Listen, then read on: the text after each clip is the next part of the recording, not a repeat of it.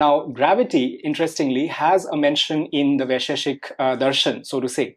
So when we talk about gravity, Acharya Anam Bhatt, he talks about it as the first non-inherent cause of falling, right? Of something which is falling from, let's say, some height, so to say.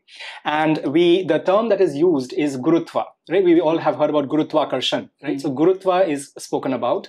And there is a sutra, a shlok from the Vaisheshik Sutra, which says, Sanyoga Bhave Gurutva Patanam.